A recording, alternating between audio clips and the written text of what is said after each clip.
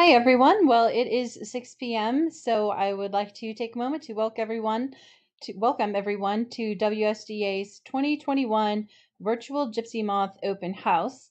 My name is Carla Salp, and I'm the Public Engagement Specialist with the Washington State Department of Agriculture.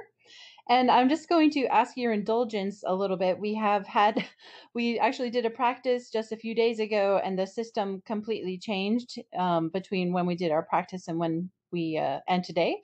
So we may have some technical issues, but we ask your patience and we'll work through those.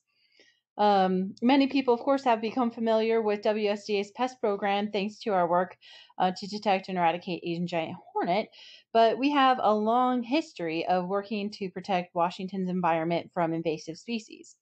Our Gypsy Moth program is one of the longest running of those programs.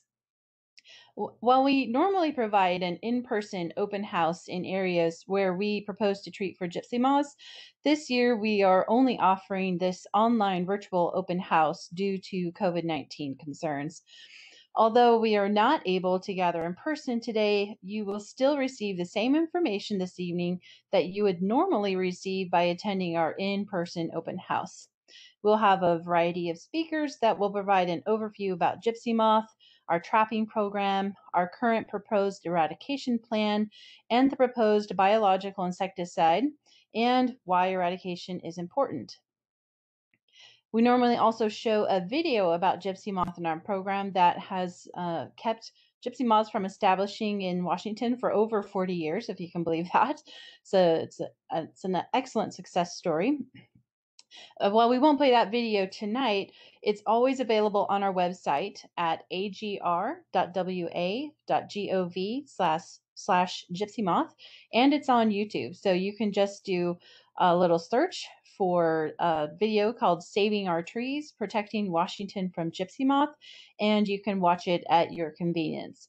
I'll also post a link to that in the comments, in the chat box shortly.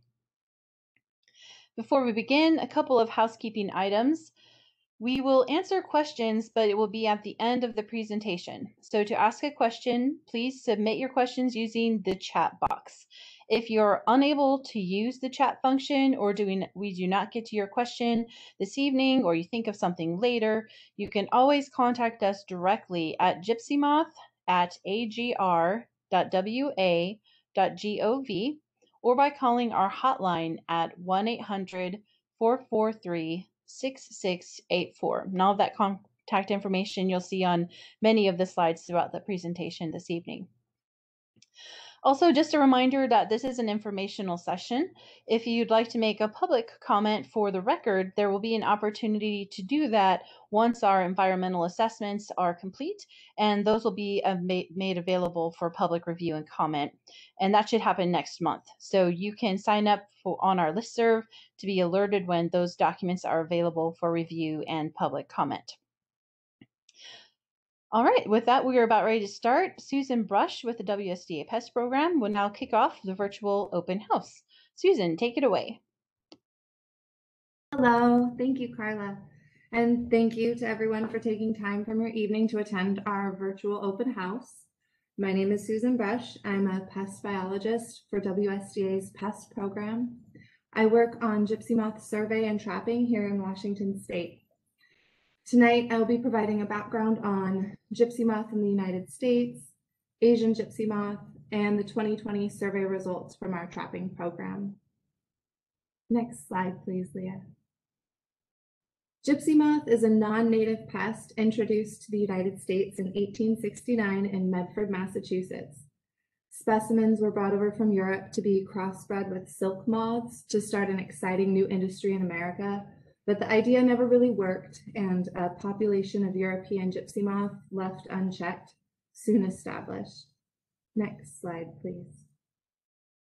There has been an ongoing effort to slow the spread of gypsy moth in the eastern United States for over 20 years. Eradication efforts giving way to suppression efforts. In 2019, across the leading margin of the Slow the Spread program, there were close to 300,000 acres treated for gypsy moth. Our management practices in Washington are centered on prevention, and we survey for gypsy moth every year to detect any introductions. allowing us to rapidly respond and implement an eradication project. This quick response allows us to minimize the number of acres that needs to be treated and ensure that gypsy moths do not become established in our state. Next slide. Living with gypsy moth looks a lot like winter, but in the summer.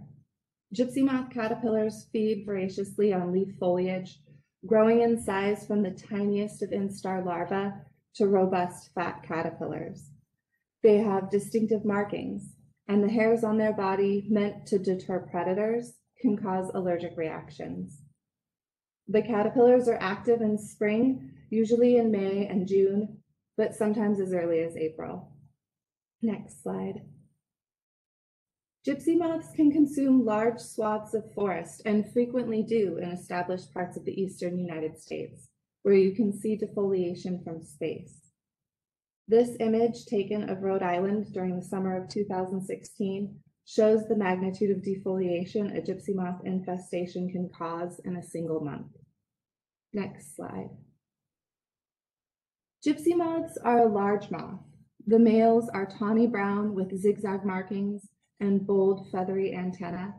The females are white, considerably larger, and have high contrast black markings. Both have the distinctive dot comma markings on their forewing that distinguish them as gypsy moth. Asian and European gypsy moth can only be distinguished from each other by genetic markers. So all of our specimens are identified by WSDA's Molecular Diagnostics Lab and then confirmed by the USDA Otis laboratory. The adult moth is active in the summer months. In Washington, we see most of the moth activity in August, but some years as early as June and as late as October. Next slide, please. We have several native species of moths that are frequently mistaken for gypsy moth.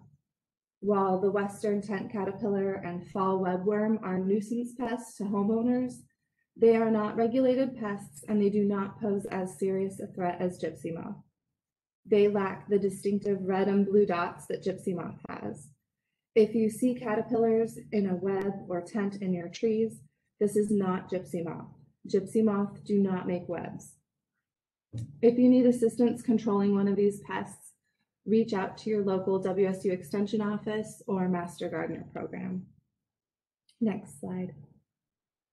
European gypsy moth is most commonly brought over by people moving from infested areas in the eastern United States to Washington. Egg masses are transported on outdoor household articles like patio furniture, barbecues, or recreational vehicles.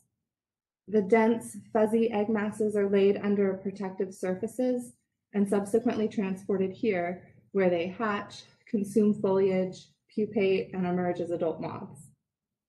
Next slide. We survey each summer for gypsy moth that may have unknowingly been introduced into Washington state. We use triangle-shaped insect traps. They come in green, brown, and orange, and the color doesn't necessarily indicate a specific survey or pest. You may have seen these around a park or in your neighborhood. They go up in early summer and come down in early fall. There are no insecticides in these traps, but please do not disturb them.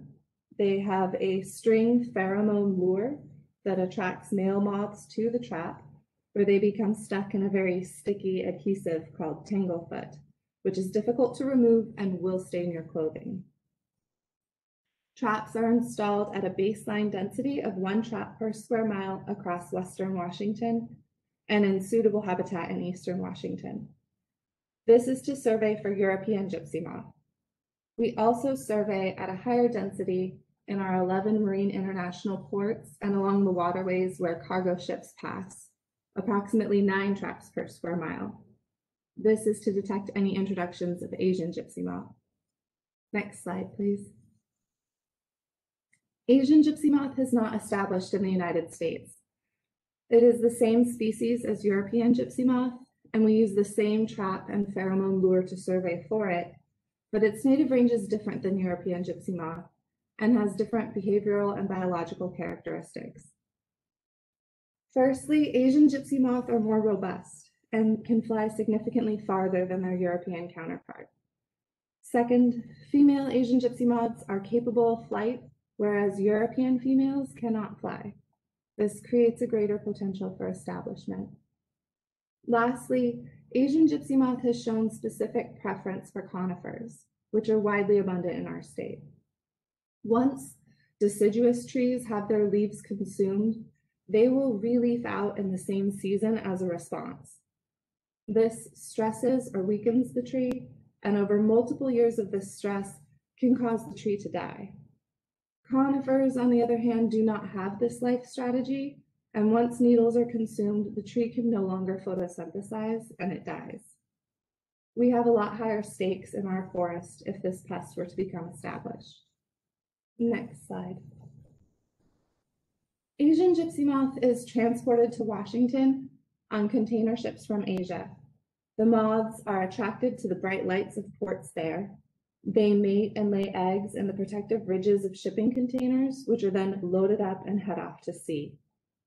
Customs and Border Protection perform inspections on international cargo before it comes into the United States. And vessels even undergo a pre-voyage AGM-specific inspection before they leave Asia. So survey and eradication are not our only defenses in play here, but they are our last lines of prevention. Next slide. The establishment of a gypsy moth population threatens the health of our forests, but also our industries. It would trigger export restrictions and quarantines for Christmas tree, timber, nursery, and port industries. Next slide. Looking at our numbers from last year, we had 21,769 traps total placed across the state. There were 9 gypsy moth detections in 2020. 8 of these detections were European gypsy moths that we will continue to monitor in 2021 to determine if any type of eradication response is necessary in the future. We did have 1 detection that was determined to be the Asian variety of gypsy moth. This gypsy moth was found in a trap near the Silver Lake boat landing in Cowlitz County. We are unable to identify how it found its way there, but the close proximity to the large areas of forest land, combined with the Asian gypsy moth's ability to travel long distances and their preference for conifer species, could be devastating without a quick response to eliminate the population. This detection is the focus of our eradication project. At this time, I'll turn the presentation over to our eradication coordinator, Ryan Wojan. Yes, hello. This is Ryan Wojan. Good evening, everybody. So I'll go over kind of what we're doing with the treatment this year, kind of how we do things. We are going to use BTK is the product that we'll use, and there's a number of other treatment methods that we considered. I won't go into all of that stuff because it's probably easier to read it. So if you go on to the USDA has their 2012, it was the final supplemental environmental impact statement that they did, and it's on our website, and it just goes into in depth on all that stuff there. It's on our website. If you go to gypsy moth and then go to control efforts, you can find it in there. You can get lots of information. Go ahead, next slide. And it sounds like I'm passing it off to everybody, but Paul Marchant will, he's from the Washington State Department of Health, but he'll go deeper into BTK, but it's, we like it. It's naturally occurring bacterial insecticide that just targets caterpillars. And it's proven safe through studies, proven safe for humans and animals, and it doesn't affect beneficial, like you see, insects, bees or birds, fish, plants, and mammals. It's certified organic by the Organic Materials Review Institute. So that's OMRI. So they go over, they review the products every year to make sure that they can stay or used on organic crops. And this one can be used for this purpose. Okay, go ahead. You can go to the next one. So we have 4 phases that we like to go through, or that we go through. The phase 1, we just determine when egg hatch will occur. And the way we do that is we run site-specific weather models, and to see when exactly the eggs are going to hatch out. If we can find an egg mass or egg masses in the treatment area that we could monitor, that would be best case scenario. So we could see when they are getting ready to hatch, then we would know we're close. Also, we monitor the foliage development, because what we want is the BTK to land on the foliage, and we want the caterpillar to eat the foliage. That's how they get the BTK that kills them. So what we don't want to happen is the caterpillars to get too big and they eat the foliage and get BTK, and they basically just get a bellyache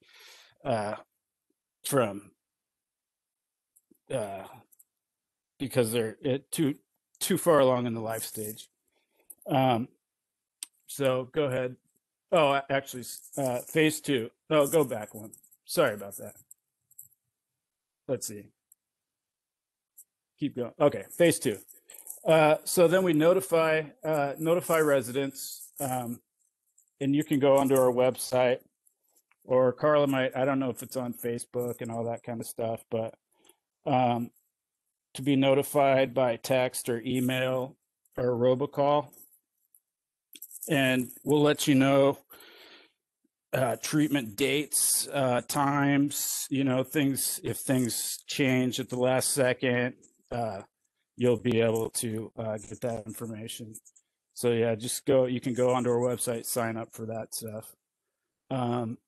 Phase 3 is the treatment portion of it, and it'll probably be 3 treatments, but we say 3 to 5 treatments. They're weather dependent. It's 7 to 10 days apart. It's weather dependent on that. So it could be, it could be 5 or 6, it's how it spaces out. It's generally 7 to 10 days though.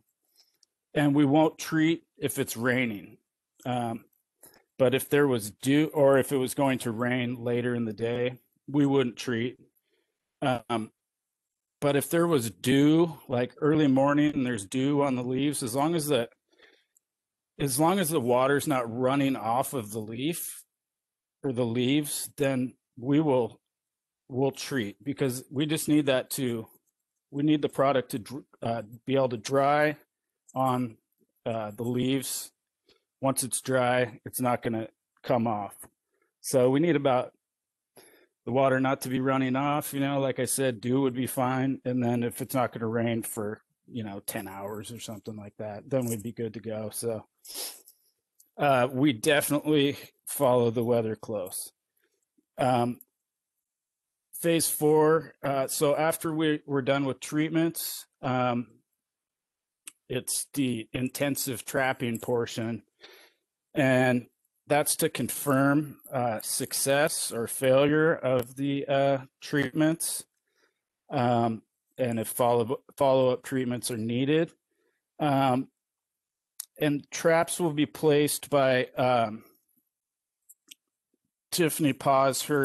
She leads the trapping program, and her team Susan is part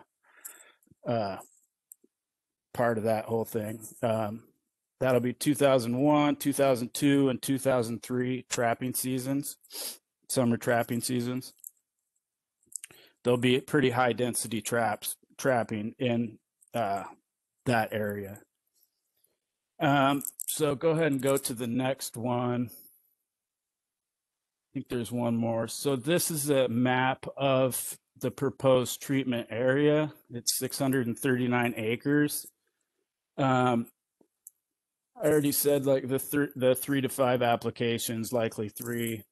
The follow-up trapping, BTK. So really went into all that stuff.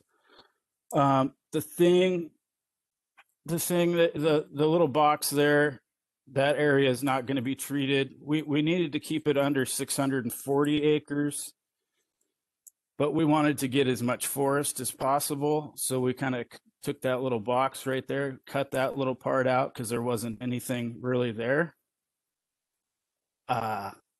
And so we said, okay, that we'll just won't treat that portion, but so we'll be able to treat some of the more of the green belts on the outside. So it's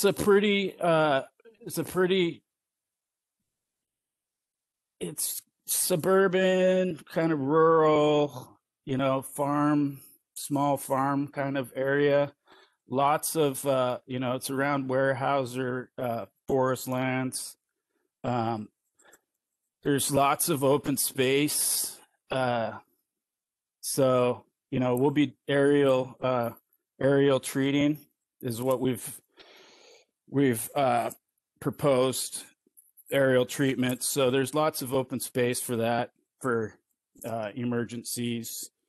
And so it should be real quick treatment.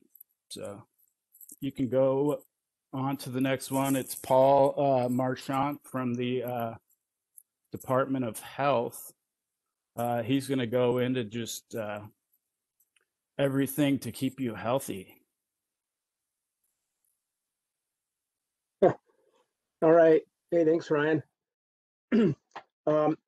Yeah, so my name is Paul Marchant. I'm a pesticide illness investigator with the Washington State Department of Health. I worked for over 10 years now in our pesticide program, and our program investigates pesticide-related illnesses around the state. Any part of the state, it's a pesticide-related illness or poisoning is a reportable condition in our state. So we get between me and the other 3 investigators, we investigate anywhere from 250 to 300 pesticide cases every year. The vast majority of that is chemical, the traditional sort of chemical pesticides, as opposed to something like BTK here, which is not a chemical insecticide. We educate people about potential dangers of pesticides and how to protect yourself when applying pesticides. We use our surveillance data to help improve health and safety laws involving pesticides. And I should mention that our program is non-regulatory. It's a public health program, but we don't, we can't cite or fine or issue notices of violation or anything like that. It's all about public health. So I was invited to give a brief overview on the safety of BTK for gypsy moth control in residential settings, places of where people occupy residences, and let's see, I think we're ready for the next slide. So what's in the spray? The product, like has been mentioned already, is 4A48B. It's an EPA registered microbial as opposed to a chemical insecticide containing BTK and other inert or non-active ingredients. As far as the makeup of the product, it's roughly 13% BTK, and the remainder, 87 or so percent, are the inert inactive ingredients. BTK is a naturally occurring soil bacterium. We're all exposed to it in our everyday environment and lives, from incidental contact with soil, foods, gardening, and that kind of thing. So what's in the spray? There's three components that we've evaluated for health concerns. The first component is the BTK microbe, which is a natural disease agent in caterpillars. In the spray mixture, BTK exists as a spore, which is the dormant form of the bacterium. It becomes active and reproduces in the gut of the caterpillar. It has not been shown to cause infections in people or act as a human pathogen. Pathogen meaning, pathogenic meaning multiplying, invading, or damaging tissue. So it has been shown not to act as a pathogen. The second component, the toxin, the bacteria makes a toxin that is specifically toxic to caterpillars. The toxin is an endotoxin, a protein crystal, which is activated in the alkaline gut of the caterpillar, allowing spore germination. That leads to additional destruction of the gut wall, allowing the bacteria to enter the circulatory system of the caterpillar, causing infection and death ultimately. Also, shortly after consuming the foliage with a BTK product on it, the caterpillar almost immediately stops feeding. So that contributes to its demise as well. And the caterpillar typically dies within a day and sometimes 2 or 3 days, depending. People and other mammals don't have the proper pH and enzymes in our guts to activate the toxin, nor do we have the specific receptor in the stomach wall for the toxin to act on. And it's been found not to harm other types of non-target insects, pets, fish, birds, bees, spiders, ladybugs, ants, that kind of thing. So they're not impacted by it. And then the third component of the product is the inactive inert ingredients. And of that, most of it, about 60% of it, is water.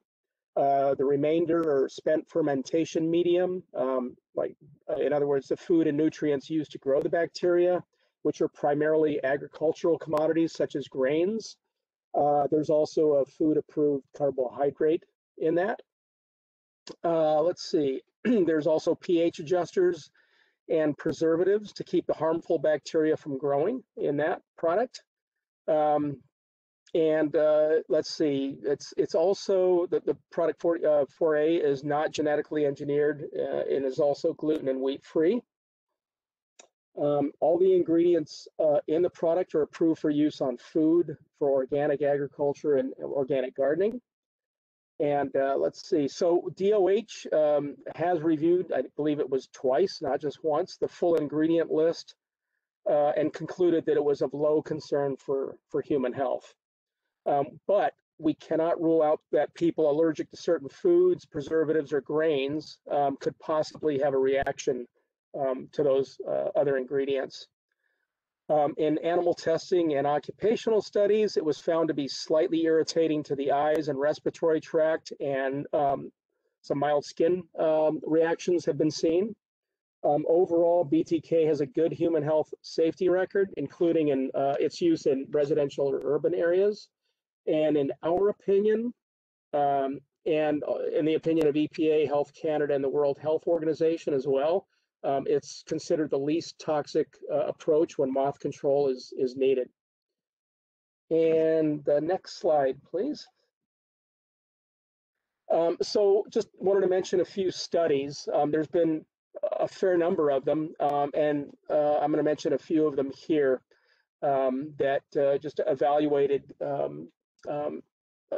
effects or potential effects of after spraying events. So the first study I'll mention is one that was done in the Victoria, British Columbia area in 1999.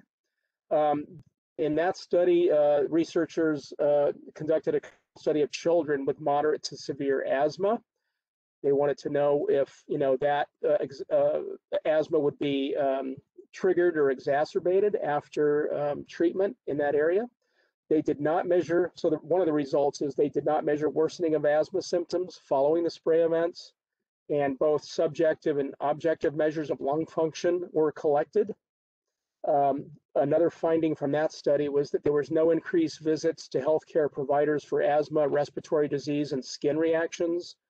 Another finding from that was no increase in symptoms for those folks that lived in the sprayed areas compared to the children that lived in the non-sprayed areas.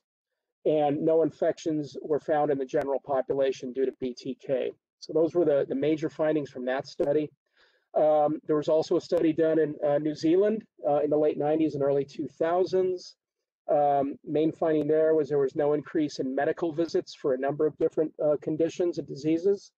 There was follow-up on self-reported symptoms among residents, but the researchers were unable to tie them specifically to the spray or to rule them out. So it's kind of difficult in this situation because they're typically the spraying event kind of coincides with the spring allergy season. So there's other factors that could have contributed to the symptoms that were reported. It's just really difficult, if not impossible, to tease those out. And in Washington, in our own state, after spraying, aerial spraying in 1992 and 2000, there were some studies of reports of symptoms came in from that. And they were, like I've already mentioned in a little while ago, they were typical symptoms that we would expect, like eye and nose and throat irritation, some mild skin reactions, and some hay fever type symptoms. But we were, again, unable to determine whether these were related to the spray or if they were the result of spring allergy season or even possibly dust and pollen that might have been disturbed or kicked up by the plane or the helicopters applying the product. And in animal testing, neither BTK or the formulated product was found to be toxic to mammals, except at extremely high administered doses, both oral and intravenous doses. Much higher doses than individuals on the ground after spraying events like was planned would be exposed to. So just wanted to make you aware of the animal studies involved much higher doses. Rodents fed the substance for 2 years. Essentially, their lifespan were found not to have developed cancer. That was one of the endpoints that they were looking for in terms of more chronic type health effects. Ready for the next slide, please. So because I mentioned the pesticide program is a surveillance program, we track pesticide-related illnesses that are reported to us and do a whole, we have a whole process for evaluating those to see if they are in fact, the symptoms reported were in fact related to the pesticide exposure or not. So anyway, I wanted to have a slide here that just showed some of the reports of gypsy moth spray cases that were reported to us since 2016. So as the slide shows, in 2016, we did get 10 reports of symptoms of illness. We found that only one of those was possibly related to the spraying in that case. And that particular case we classified as low severity. It was an employee at a company where he was outside at work essentially when the plane came by, and he wasn't aware that his work site was included in the spray zone, and within minutes of the application reported some mild respiratory symptoms. He did have, in this case, pre-existing medical conditions, and reported that he was also sensitive to chemicals. So as I recall, the next day he was fine. So it was kind of a short-term mild respiratory reaction. And the other, that was 2016. So 2017, there was no eradication that year. 2018 and 19, we got a total of 4 cases reported, 2 from each of the years. None of those cases or reports that we determined were related to the spraying. And then last year we got no reports, just a few inquiries, people asking some questions. So Anyway, we're around for that this year. Anyone that feels that they were exposed and developed symptoms, then we're still the go-to agency to let us know, and we'll follow up as we do all our pesticide-related cases. And next slide, please. So last slide, just our public health advice and recommendations. The bottom line is we don't expect infection or illness to result in the general population following spraying with BTK. Because we can't rule out that there could be symptoms related to allergy or mild irritation, we still encourage people to minimize their exposure to spray droplets. As a precaution, we're suggesting or recommending that people stay inside during the spraying and 30 minutes after the spraying to allow the majority of the droplets to settle. There's been studies that show that the majority of droplets would be expected to settle within the first 5 minutes, and between 5 and 15 minutes. So obviously 30 is quite a bit more than that, just to play it safe. There's conditions that could occur that one reason or another that might cause some of the lighter spray droplets to take longer to settle out. So the second recommendation is if you've got a grass area, lawn, or even just foliage on your property, and you happen to have kids, we're asking you to determine when the spray is dry, or allow the spray to dry on the grass or the foliage before children could possibly have contact with it. And that's going to depend on weather conditions. It's sort of a judgment call as to whether you think that it's going to be dry, really depending on weather, humidity, and temperature and that kind of thing, but usually within a few hours. Third recommendation, if direct contact with the skin occurs, if you're outside and you happen to get a little bit on your skin, it's simply washing with soap and water, and that'll remove it. And lastly, if any should get in your eyes, again, it's a water rinse for up to 15 minutes if eye contact occurs. And lastly, just to point out that there's people with certain health conditions. Let's say they could be immune compromised or have severe food and food preservative allergies. For those people, take extra precaution and heed the recommendations that I just laid out by avoiding contact with the spray. So that is it for the formal part of the presentation. Great. Leah, could you move to the next slide, please? Next, we have a couple more people that are going to share with us. First, we'll have Justin Bush from the Washington Invasive Species Council. Great. Well, good evening. As Carla mentioned, my name is Justin Bush. I am the executive coordinator of the State of Washington Invasive Species Council. As brief background, the council was established by the state legislature in 2006, and it is tasked with providing policy level direction, planning, and coordination for combating harmful invasive species throughout the state and preventing the introduction of others that may be harmful. The council includes 22 organizations, including local, state, and federal agencies, tribal nations, academia, nonprofits, and industry. The council looks across agency missions and jurisdictions at all types of invasive species problems to find collaborative solutions. From apple maggot to gypsy moth to zebra mussels, there are many invasive species found in Washington, or could be introduced at some point. There are more than 150 invasive plants known to be in Washington today, for example.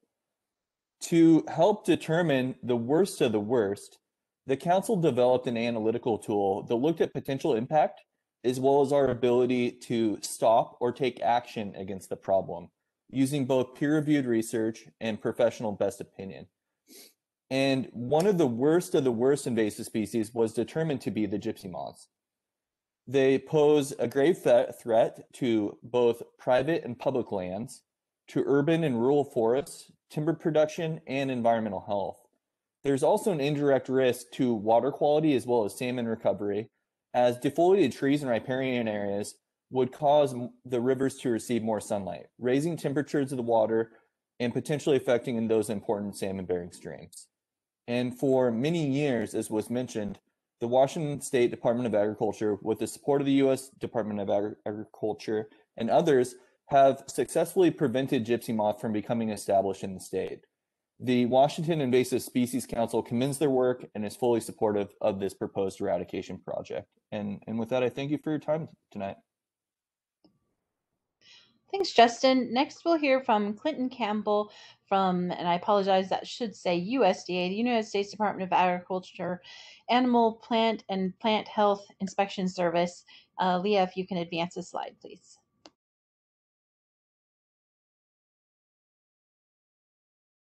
Yes, good evening.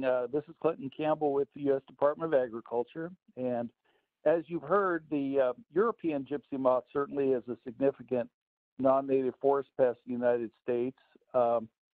Programmatically, gypsy moth has been a federal program starting, of course, back in the East since about 1912, from what I've been told.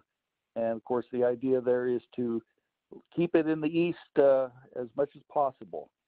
The gypsy moth program is, again, a longstanding program, a partnership between federal and state partners to prevent the establishment of gypsy moth in areas of the United States, like here in the state of Washington, that are not contiguous to the current regulated states and counties. In other words, we're far away from the generally infested area back east, and we're hoping to maintain that status.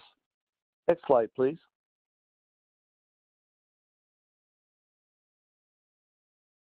And of course, you've also heard ample mention about the Asian gypsy moth, given that an Asian gypsy moth is what was trapped at Silver Lake. And Asian gypsy moths, even though they're the same as European gypsy moths, pose a lot more concern for the reasons that you've heard. And there are a number of different forms, actually, of Asian gypsy moths. Think of them as subspecies. And in this slide, you see a number of names listed that represent subspecies. And a lot of this is based really on the geography of where these moths come from. But again, these are all exotic pests, and they're not known to occur in the United States at all, whereas European gypsy moth is found back east. And so an introduction into the United States of Asian gypsy moth certainly poses a major threat to the landscape and resources of the entire North American continent. And the Asian gypsy moth catch at Silver Lake is a new introduction that requires the same effective federal, state, and public partnership to prevent its establishment. And with that, I will return to the moderator. Thanks so much, Clinton. Can you advance the slide, please, Leah? Cassie is going to go over here in just 1 second, basically how to stay informed and learn more. And I want to take this opportunity as well to ask people, if you have questions that have not been answered, now's a good time to pop those in the chat box, and then we will answer those when Cassie is done with her section. Go ahead, Cassie. All right, well, I'm going to go through on my next couple slides, show you how to sign up for email alerts or text alerts that can inform you when a spray is happening in your area. But before I do that too, we do have an eradication Facebook group. So you're going to get on Facebook and go to the 2021 eradication Facebook group. On the website, which you can see the link at the bottom, agr.wa.gov/gypsymoth. We also have blogs on that as well. And then follow the WSDA on Facebook, Instagram, and Twitter. So let's go over how to sign up for those alerts. Next. The first thing you want to do is get on Google and type in agr.wa.gov/gypsymoth, and it'll take you to the gypsy moth home screen. Next slide. When you're on the home screen, you're going to scroll down till you see the first blue box, and it'll be titled 2021 Asian Gypsy Moth Eradication Proposed. There's some black text, and at the bottom of that text it says learn more on the 2021 eradication page. That 2020 eradication page is a hyperlink, so you want to click on that. Click on that blue link. Next. When you click on that blue link, it's going to take you to this page that'll say stay informed.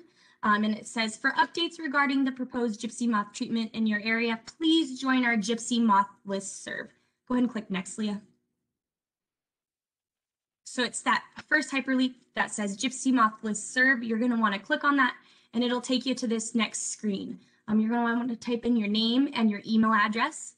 Then you'll leave the subscription type. Just leave that as the regular box. And then on the topics, you're going to want to make sure that you have the Gypsy Moth topic selected. And then you're going to hit subscribe. Go ahead and click next, Leah. Once you hit subscribe, it will go ahead and send a confirmation to your email. You'll just have to click that email to confirm, and then you'll begin to receive email updates regarding the Gypsy Moth program. Go ahead, next slide. The next way you can get informed to sign up for text notifications or call notifications is basically through the same thing. You're going to want to get your phone open up a text message, text 1-800-443-6684, and type in the word join text. If you do this, and you're in the area and we do a Gypsy Moth spray, you'll receive a text alerting you when the spray is going to happen. You can also sign up to receive voicemails to your phone, regarding the Gypsy Moth spray as well. It'll be the same number, and then you're just going to type join call.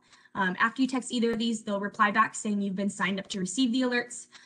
If you're not comfortable with texting them, you can always email the Gypsy Moth.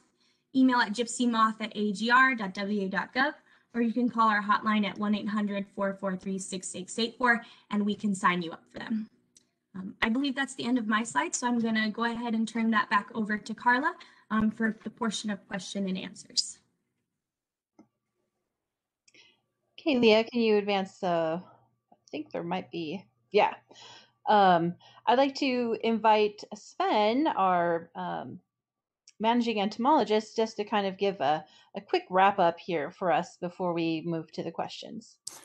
Sure. Good evening, everybody. My name is Sven Spieschiger. I'm the managing entomologist with the pest program at the Washington State Department of Agriculture.